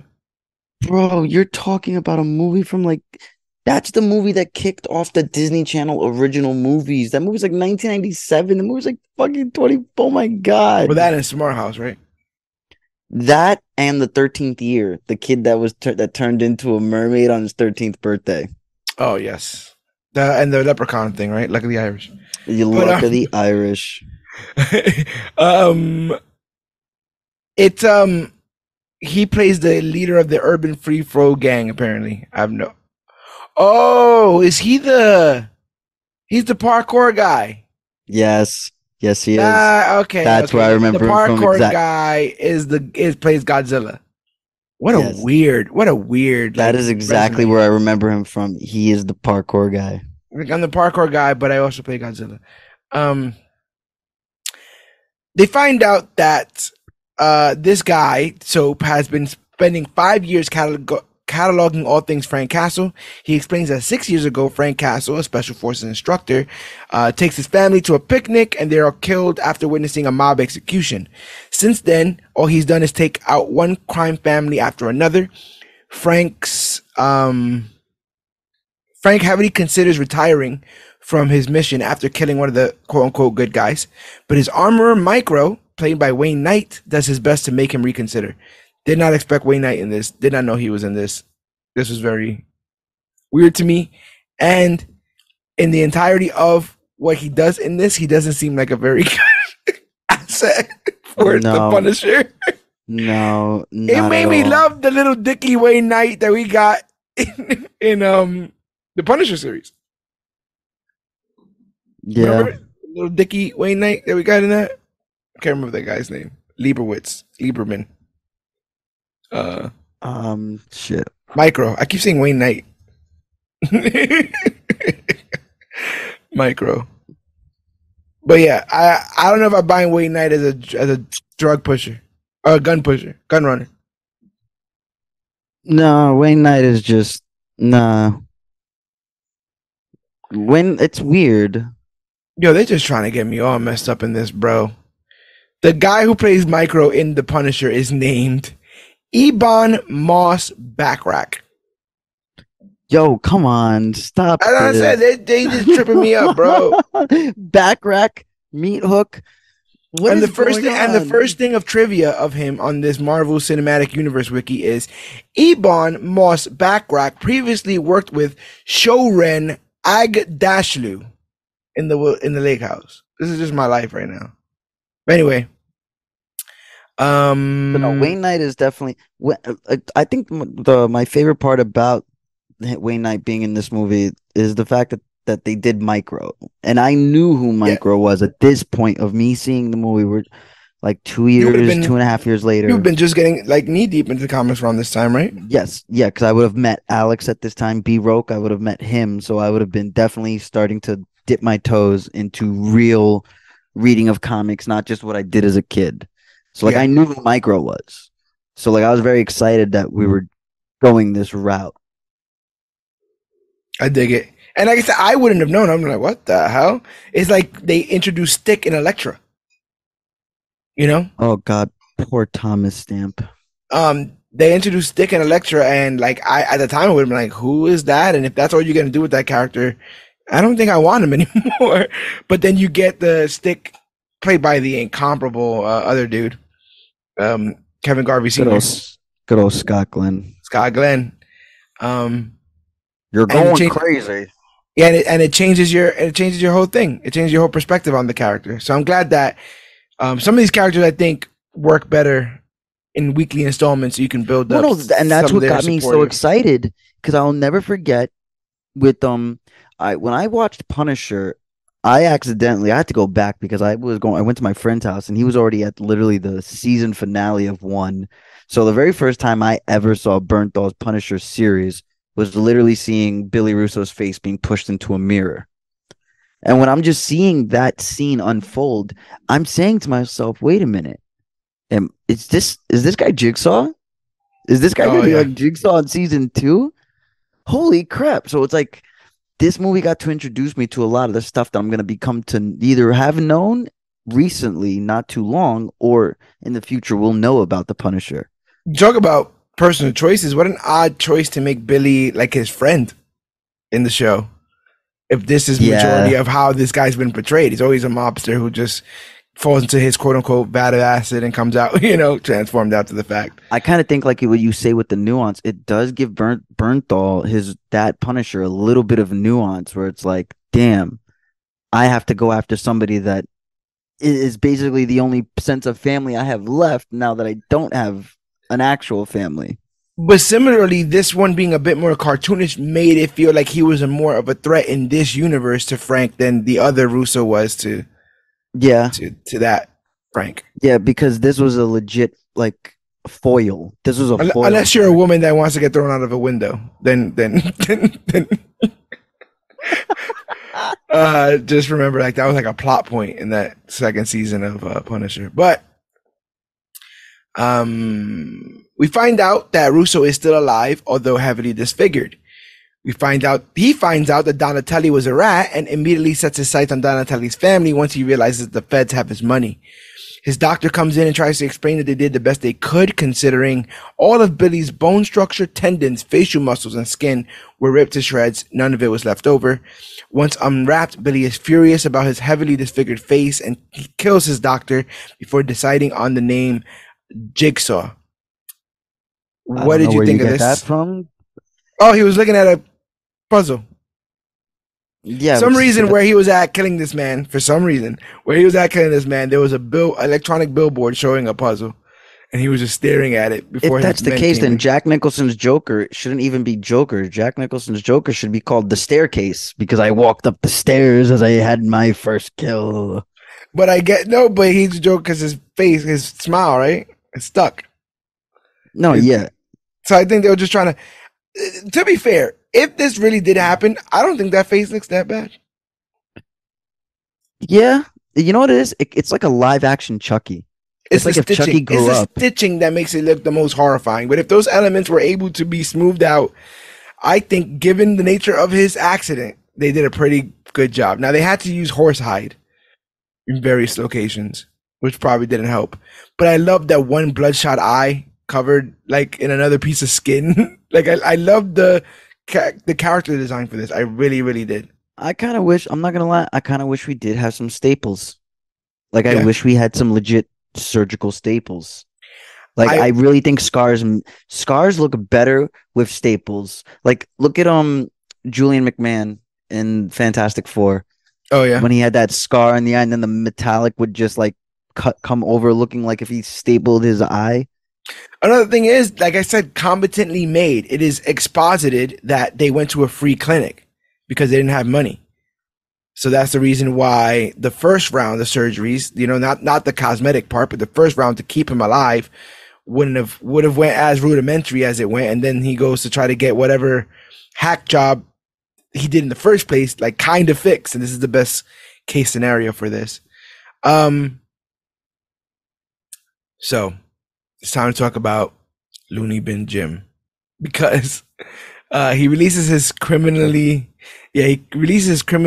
insane and cannibalistic brother, Looney Bin Jim, aka James Russotti, who eats a man alive in front of him. Now, initially, I had a problem with this scene, I will say, because it starts off in a quite cartoonish portrayal of a insane institution, complete with overly malicious guards who eat your applesauce and taunt you, and screams in the background and stuff. And while I was rounding my mind on this idea of not liking this cartoonish portrayal, I realized that they're basically portraying Arkham, which is kind of that anyway. Well, you know, while you were describing all of that, like what you were upset with about it, it's like in my head, I'm just replaying scenes of the Terminator 2. Yeah. Yeah, you're also right. They did the same thing. With old girl in her room, yeah, still getting ready for the apocalypse. Licked on the cheek, yeah. Yeah. So this has got to be an homage to that because you got to believe that Frank Castle's a bit of a Terminator in his own right. But yeah, I thought that it was going to be revealed that everyone was just being like mean to Looney Bin Jim, and he wasn't all that crazy, and Billy would be the only one to see him for. No, he eats people. He eats people. Yep. What did you think about Looney Bin Jim as a character? I'm personally, I love unhinged psychopaths. I love psychopaths that revel in it. Like, there's nothing more than just a chemical imbalance in their brain that just compels them to do things like that.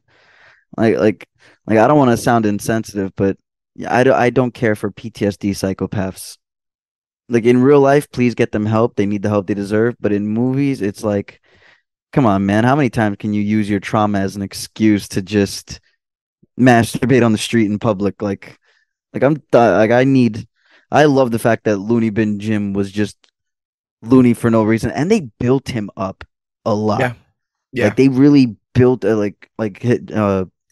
his brother wanted to see him. Jigsaw wanted to see him. Jigsaw defends his honor, his name. When the old man's like, I should have put you in you and your loony bin brother. I should have killed both of you. Whatever. He's like, you talking about my brother? And then he got we can see already they built him up to be this like important character, and even though he's not really all that much of an important character, I think he was not writing wise. I think he was a greatly performed character. I think almost every performance in this movie was like. The direction was great with Alexi. She really directed this thing. He ultimately puts the battery in his back, right? Like that's what Looney Bin Jim does. Yep.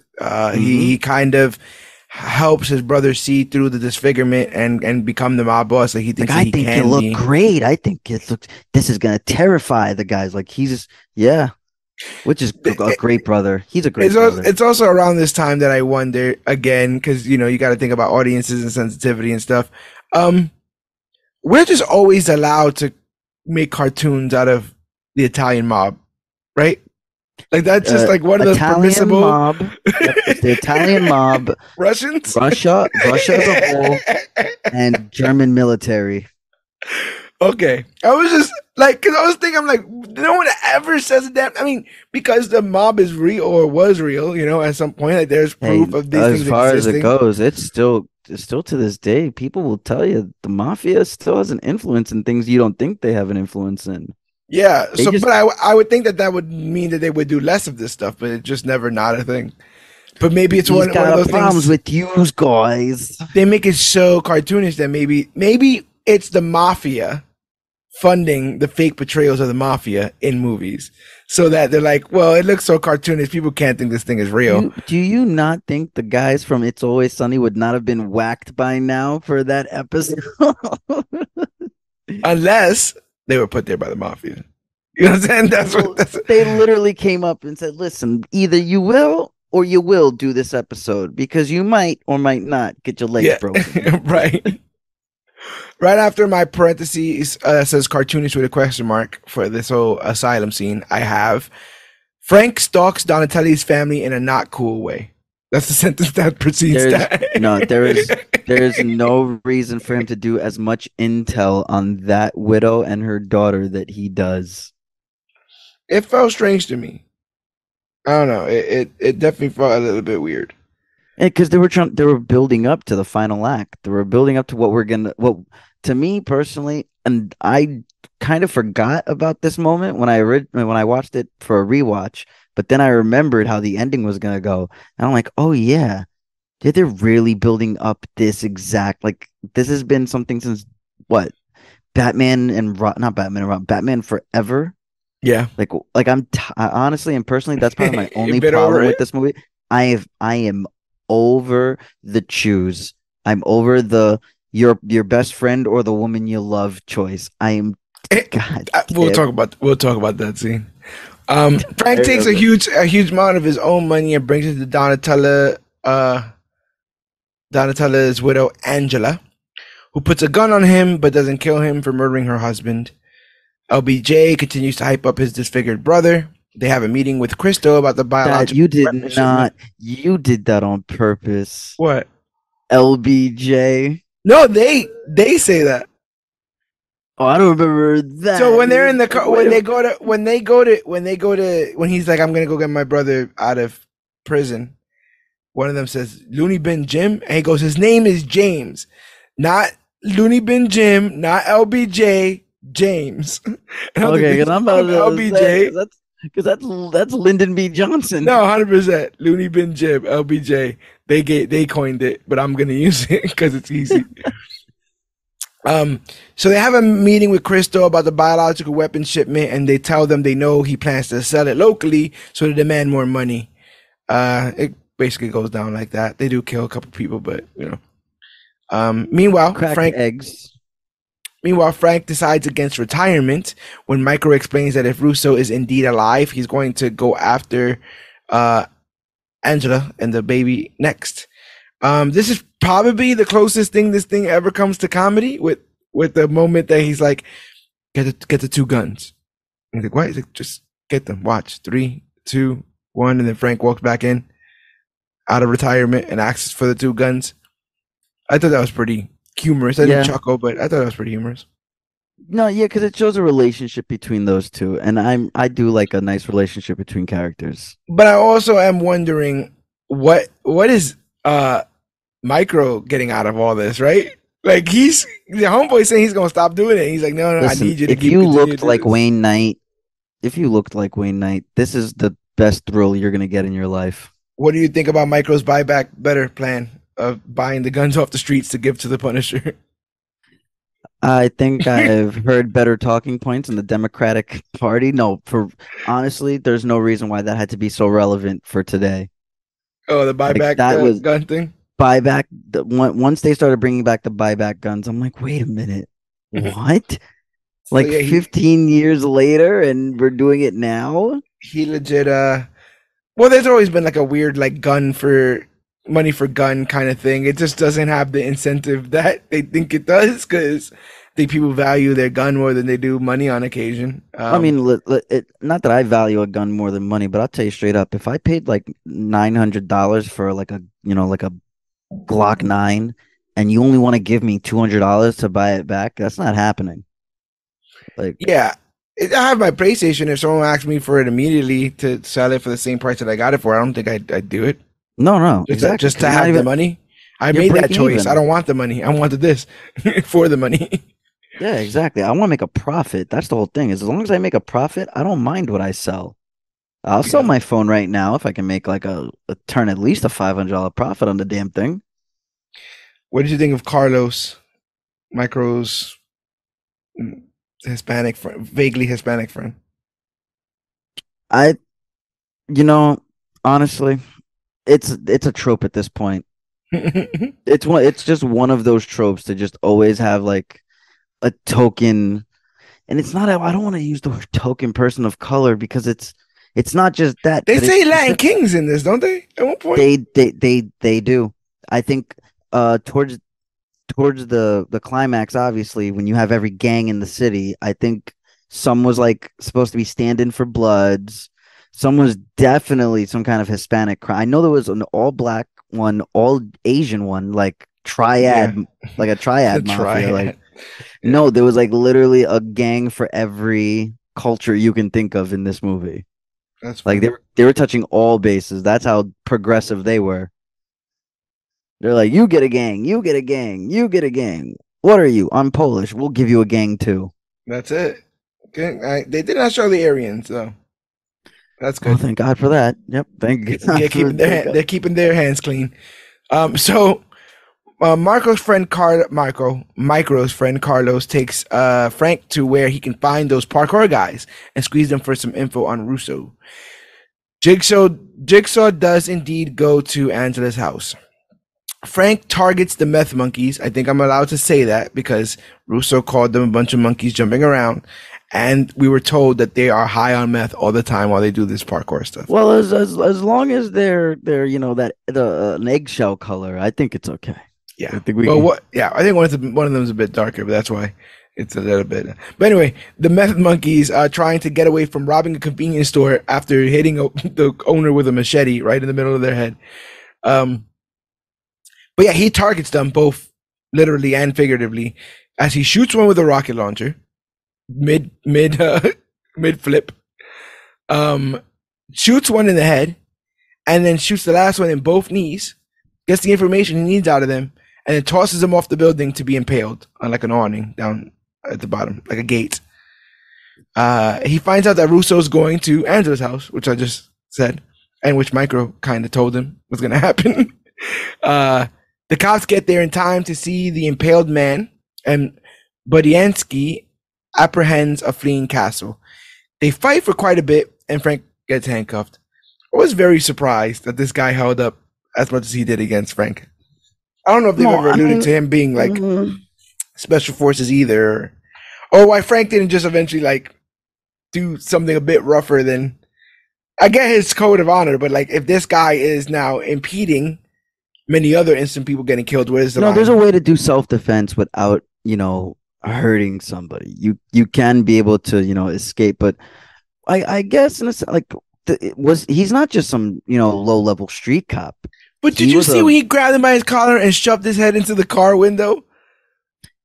That would have knocked out a normal man. And he was like, he just no-sold it and got back up. Like, what is going on? Frank Castle walks away for a second, looks at this man's badge, and in that time, the guy gets up and handcuffs him. And it's like, you're going to prison. Dead or alive, you're coming with me. You're coming with me. Some officers tried to save Angela and her daughter, but Jigsaw and his crew massacre them. Jigsaw then flips out when he realizes there's no actual money in the house. That was a really messed up scene, and one of the most, and this was just when I was a kid, in my teens. That was one of the most suspenseful scenes that I legit ever saw, where like they're being picked off one by one from the porch. the back patio or whatever. Yeah, because Like you're rooting it's for them, and it's not looking good. and there's like young like rookie cops that are just doing their job, female cops, and you're just like, and there's this wife and little girl that are just in this like like 2-story suburban home, but they really did a good job of like picking the officers off one by one, where you're like, oh my God, can Frank just get there in time? Frank, get there. Frank, get there. Right. And they do a lot of attention to show that this is a very dangerous situation. And like I said, sometimes I think Russo's going full mafioso in this. Like the accent's gotten stronger, the bravado's gotten a bit stronger. He's more, hey, oh, wait, we're just trying to find the money here. Kind Looks of like we got an advantage over you guys, huh, Dan? Yeah. And then they just cut to a shot of LBJ shooting the heads off baby dolls that are arranged in a line for some reason. Which in my head canon is like, did he take all of those toys? Yeah, he lined them up. Again, cartoonish, but we're supposed to be shown how off the wall he is. So, in my opinion, this is what makes that's not the guy you go back. Yeah, that's not the guy you go back and go, oh, he has to have a really sympathetic backstory. No, this is a guy where you just get to see him kill toys, like for joy. In a world of movies like the Winter Soldier, yeah, when we get stuff like the Winter Soldier with government espionage and Dark Knight with like systematic oppression and police state, I'm glad that we could just sit down and just watch these harmless movies that, good or bad, what you can take away from it is that they just tried to be themselves without having to be anything crazy. One of my biggest appreciations for the Daredevil, not the TV show, the movie, and I can call it a bad film. I might think it's a bad film, but what I think it serviced was it was a harmless film in a world of movies trying to be deeper than what it should be. Yeah. And this movie just all this movie needed to be was gory, action-packed, and having Frank Castle be a badass. And I think it checked off all the boxes of what, your standard run-of-the-mill, harmless comic book movie could and should be. I just wish he was I know it's going to sound weird as a criticism of the Frank Castle character, but I just wish he was a little bit less haunted. You're asking a lot for a man that lost his wife and kids. I get it, but I feel like John Wick is in a similar kind of thing, right? John Wick lost his wife to cancer, bro. And a dog. Well, no, the dog. No, and you're right, because with that he ended up getting a sequel to the dog. He got himself like a nice little pit bull. It's like, I get it, but I guess you wouldn't be that triggered because your wars every day kind of stuff. Like I don't think Batman nowadays gets triggered. I think he might think about it, might make him remember stuff. But we were getting stuff in that first 4 Batman series where like he would see a pearl and instantly like whoa, like fall into the madness of the moment. Let's not talk about Batman Forever. That's what I'm talking about. Like there was times I felt like this happened with him, right? Where he's just like standing there and he's looking and it's, oh, that's like my daughter kind of stuff. And it's like, Punisher arrives, kills Jigsaw's 2 henchmen. He saves Buddy Ensky and the family and he brings them to his bunker. And I'm already like, oh, Frank, it's not your family. These people are not your family. I feel like this is where the romantic moment would come where, he's like looking over his gun or she's looking over his guns and she's like, do you really have to use these? I mean, they didn't do it. They didn't do it. But I was like, for golly. Yeah. Because that whole Rebecca Romaine scene in 04 where she's literally trying to talk him out of killing the people that literally just killed his family 3 months prior. It's like, yo, you don't know this guy. Even that Punisher got a surrogate family faster than this one did. Because he used the neighbors and all that to chill with. And then when they got, he got even madder and got at a old Saturday Night Fever. Still, the fact that like they had like Rebecca Romaine like literally like in that weird nose by nose close shot of her saying like, you don't have to do this, you don't have to do this. I'm like, yo, you known this guy for like 2 days, chill out. Yeah and stop like shacking up with these people that you don't know for very long.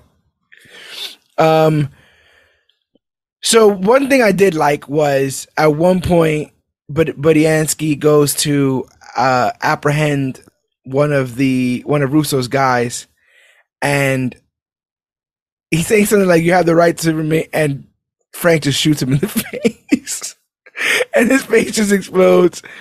And then the actor Colin Salmon just like screams out, "Damn it, Frank!" Like in a very funny way of like, that was like a buddy cop moment where he's like trying to press this guy or go by the book, and Frank just shoots him right in the face. Big ass hole in his face. So that was well done as well too. Frank is like, fuck them 4 or 5 moments. Nope. Yeah, he's over it. Yeah, no more 4 or 5 moments over here. So, Budiansky ends up arresting the rest of the Jigsaw and his men. Frank lets the daughter play with his daughter's stuff. Did that do anything for you? Did that? No, because I'll say it. I remembered a lot of the climax of this movie, and by this point, I'm like, can we just get to what we all know we're here for? We're here for the raid redemption, Frank Castle style. Can we just get here? That's exactly what I thought when I saw them setting this whole thing up. It's literally raid redemption, and I think they both either came out the same year, or raid redemption might have came out a few years after. I want to say raid redemption is anywhere from 2008 to 2012. Redemption is 2011. Yep, I knew it. Anywhere from 2008 to 2012. That was a hell of a 4-year period. That's the exact 4-year period I was in the military for. Okay, so back with our peoples. Cancel. Sorry, my computer's acting up. Jigsaw, now in police custody, decides to flip on Christo so long as he can get info on Micro, the $12 million he was going to get from Christo anyway for the shipment, and immunity for him and his brother. The police agree due to the severity of the threat of the biological weapons. They do the sale, Christo is busted and promises revenge. I was kind of surprised that Billy turned so quick, but that was kind of smart because he got everything he wanted. Yeah.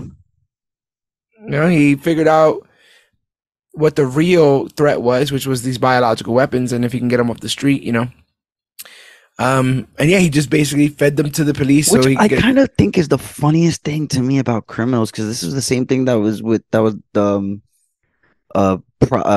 Aaron Johnson's name, Aaron Johnson's character, the character in Homecoming, where he didn't like vultures weapons on the street because he has a nephew and all that. It's like, it's so funny how sometimes where movies will pin it where it's one thing where a criminal will use a handgun, but once you start throwing ray guns, like once you start throwing ray guns into the mix, they're like, well, hold on a minute, I'm not all about that. It's like it's escalation, and comics are great at showing escalation by comparison.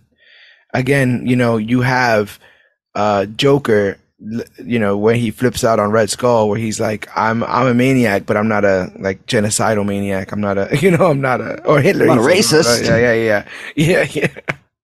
May shoot babies, but I'm not a racist. And he's also afraid of the IRS. I mean, who wouldn't be? They got Al Capone, bro. So the Russo brothers kidnapped Micro after murdering his mother. Don't say it like that. That's what are they not the Russo brothers? They are the Russo brothers. The Russo brothers kidnap Micro after murdering his mother, and when he goes missing, Frank leaves to investigate, leaving Carlos with the woman and her child. They end up being sitting ducks because they get kidnapped after Carlos is shot. Frank then euthanizes Carlos. What did you think about that? What do you think about? Don't let me go like this, Frank. Frank says, "You're going to make it out of this." And the guy's like, "I don't know." And then he's like, "You can't let me stay like this." And Frank's like, "All right." And then he shoots him. Frank didn't try to cover the wound or run to go get any. He kind of figured it out that he was kind of bullshitting. Bro's like, "Listen, we got about 20 minutes left of this movie. Either you're gonna come with us or you're going." And I'm not dragging you. All right, yeah. You can't walk. I'm not dragging you. So it kind of reminded me of Wixler's fake out death in the first Blade. Because it went to black. Give me my damn gun. Now walk away, you son of a bitch. Yeah. Chris Christopherson. Yeah.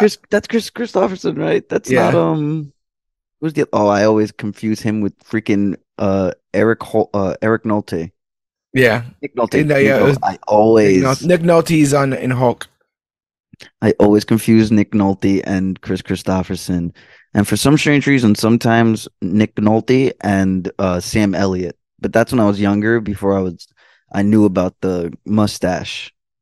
What did you think about Frank Castle saying he wants to shoot a fair one with God? It's kind of funny because I never really pictured Frank Castle as a Christian man, or at least a Christian that lost his way. Like, didn't the comics like pin it where like Frank Castle was like a Catholic, but like stopped believing in God because of the kids thing, or maybe that was just a I mean, it's quite hard to believe that somebody who would believe that God is the overall chooser of life and death, that you would, that you would be the judge, jury, and executioner in that sense, right? Well, I mean, he does become the cosmic Ghost Rider, so it's like at that point, oh yeah, maybe right. he is God's favorite.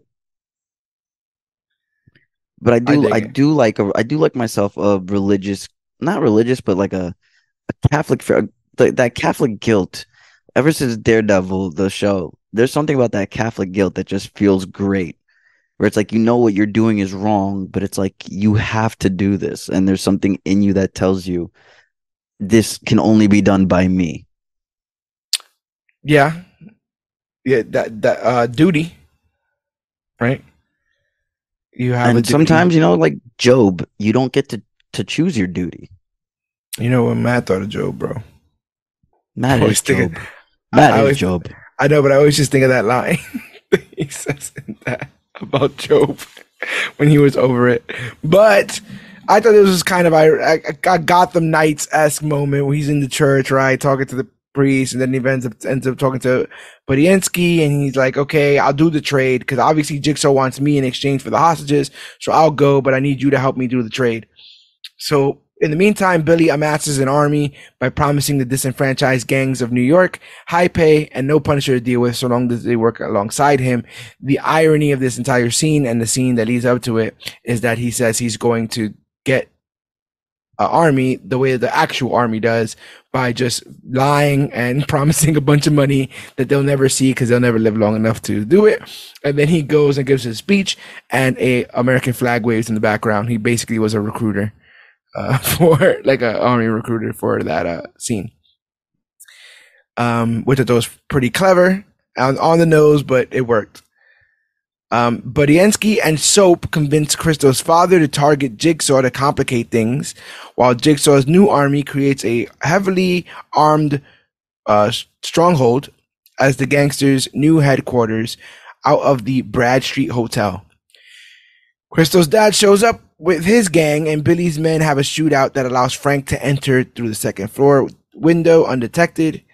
The one-man army shoots his way through several waves of men, his biggest challenge being the unpredictable Looney Bin Jim. He manages to get into the same room with Jigsaw and the hostages after a scuffle with Jim, and is disarmed. Jigsaw shoots Castle a few times before making him choose between the two sets of hostages. This is what you were talking about, the choose moment. Yeah. First of all, are they being held by velvet rope? Is that what that is? Yes, that is. Okay, I thought it was a strange choice, but yeah, velvet rope.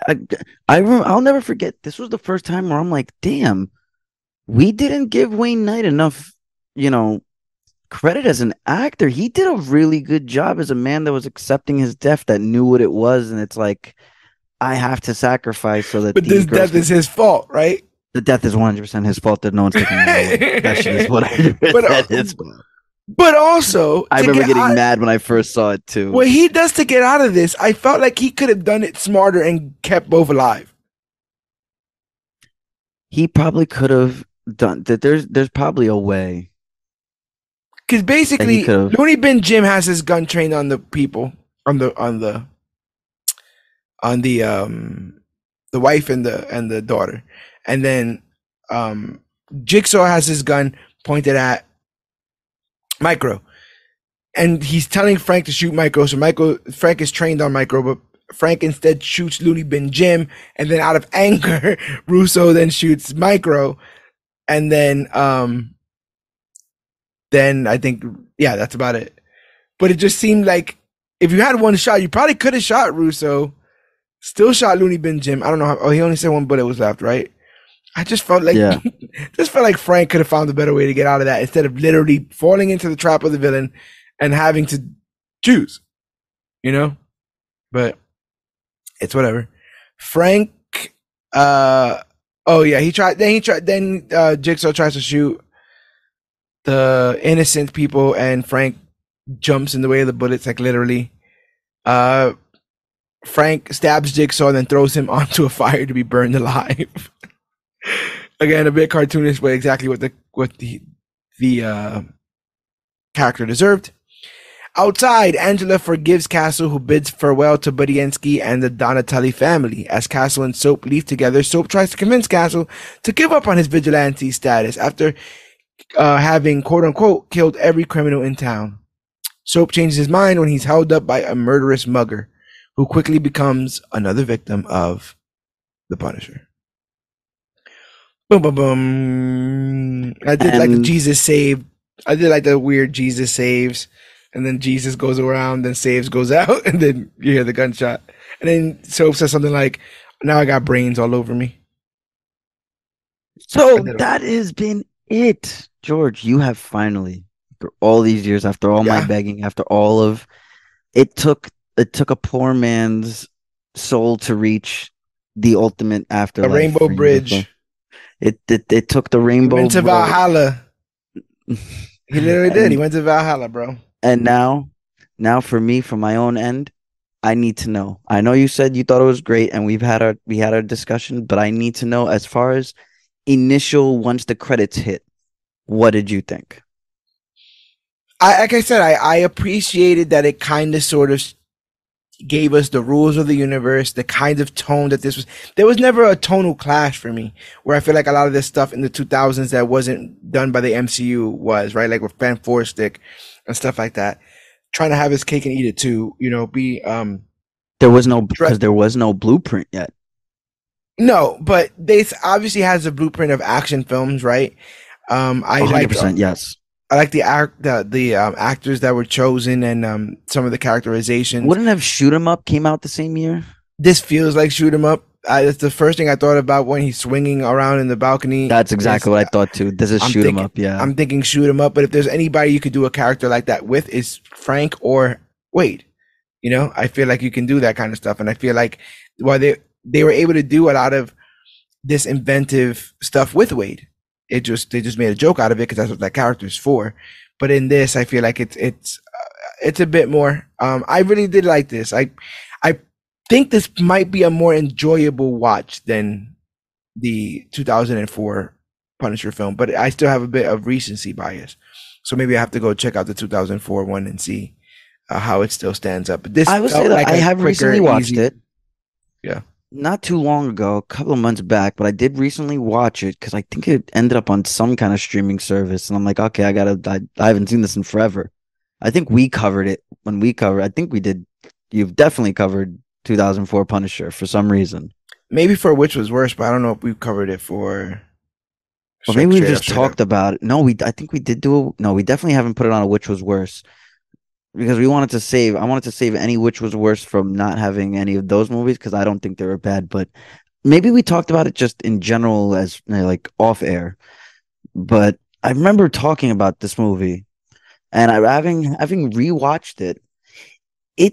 What it is it's like this. It's one of those harmless movies. It's like it's not trying to be anything. It's not trying to be deep. But there's a good 20 minutes of this movie that's genuinely boring. Like with the chase scene with the fake Johnny Cash. Yeah. That scene, you could have taken that entire scene out. That felt like a video game. I feel like in this movie, every 10 minutes, someone's getting shot in the face. For bad or for good. There's something interesting happening every 10 minutes in this movie. Something ridiculous, something that make you, laugh or bug out or, just keep you entertained. And sometimes I think we forget about that. I think there's room for both these films and the more serious stuff. Obviously, if you've listened to this podcast before, I prefer to watch things that make me feel something. And this didn't really necessarily make me feel anything, but I thought it was a spectacle worth watching. And the worst parts of this that you can consider the worst parts of this are a symptom of the times and the genre. Things hadn't been broken yet, so we could see where these things could really go. And I want to give Lexi Alexander another bite at the apple. I hope that she is able to work in the future on another comic book project, because I do think that this has an eye to it. And again, competent. I was never lost. I did not know where the characters were or where they were going or where people got money from or who's related to who. All of that very clearly laid out. So I appreciated that, and I appreciated this movie. So I'm thankful to have watched it. I'm thankful to have you on to talk about it. Of course, I am 100% glad that we finally have tackled this movie. This has been a long time coming, and genuinely, listen, it's no Civil War, it's no Infinity War, but I would throw this up as one of Marvel's strongest standalone films. Yeah. It's definitely, in a sense, it's 100% better than the Fantastic Fours, the Daredevils, Elektra, Ghost Rider. I don't know 100% about better, but it's definitely got something that those films don't have. And maybe it's an understanding of what it's supposed to be, which sometimes is enough.